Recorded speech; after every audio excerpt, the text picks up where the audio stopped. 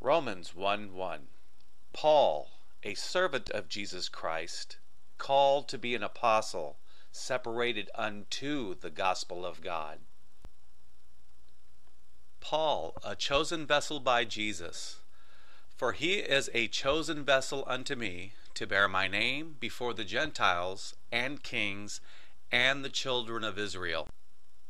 Paul's writings are scriptures confirmed by Peter. As also in all his epistles, speaking in them of these things, in which are some things hard to be understood, which they that are unlearned and unstable wrest, as they do also the other scriptures, unto their own destruction. Paul's writings are the commandments of the Lord. Thy word is very pure. If any man think of himself to be a prophet or spiritual, let him acknowledge that the things that I write unto you are the commandments of the Lord. Paul is the last apostle to see Jesus on earth. And last of all, he was seen of me also, as of one born out of due time. Paul the apostle from God. Paul, an apostle, not of men, neither by men, but by Jesus Christ and God the Father, who raised him from the dead. Paul, an apostle of the Gentiles. For I speak to you Gentiles, inasmuch as I am the apostle of the Gentiles, I magnify mine office. Paul is to be our pattern. Howbeit for this cause I obtained mercy, that in me first Jesus Christ might shew forth all longsuffering, for a pattern to them which should hereafter believe on him to life everlasting. Paul, our preacher, that can identify with us. This is a faithful saying and worthy of all acceptation, that Christ Jesus came into the world to save sinners, of whom I am chief. Unto me, who am less than the least of all saints, is this grace given, that I should preach among the Gentiles the unsearchable riches of Christ.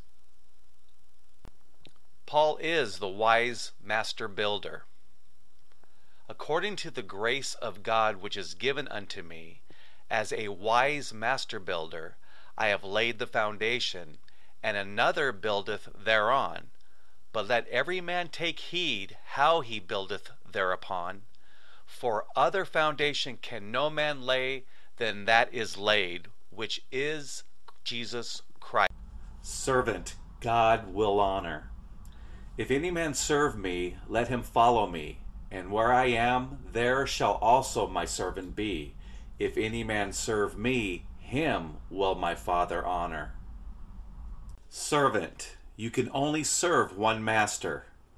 No man can serve two masters, for either he will hate the one and love the other, or else he will hold to the one and despise the other. You cannot serve God and mammon. Servant, ye are bought with a price. Art thou called being a servant? Care not for it. But if thou mayest be made free, use it rather. For he that is called in the Lord being a servant is the Lord's freeman. Likewise also he that is called being free is Christ's servant. Ye are bought with a price. Be not ye the servants of men. Jesus. Jesus is God manifest. And without controversy, great is the mystery of godliness.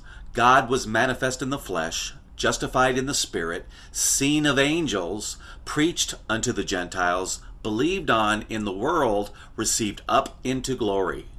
For in him dwelleth all the fullness of the Godhead bodily. Jesus is the only begotten Son of God.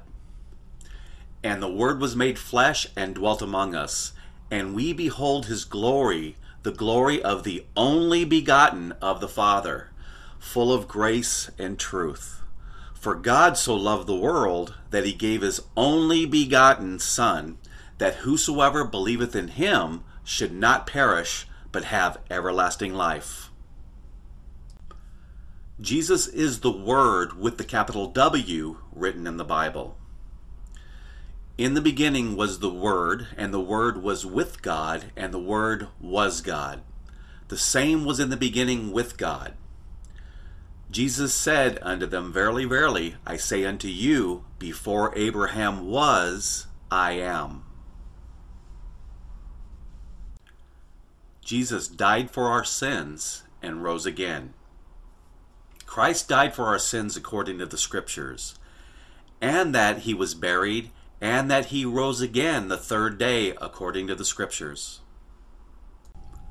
Jesus is the image of the invisible God and created all things, who is the image of the invisible God, the firstborn of every creature. For by him were all things created, that are in heaven and that are in earth, visible and invisible, whether there be thrones or dominions or principalities or powers. All things were created by him and for him. All things were made by him, and without him was not anything made that was made. Jesus is the way, the truth, the life, and the only mediator. Jesus saith unto him, I am the way, the truth, and the life. No man cometh unto the Father but by me. For there is one God and one mediator between God and man, the man Christ Jesus.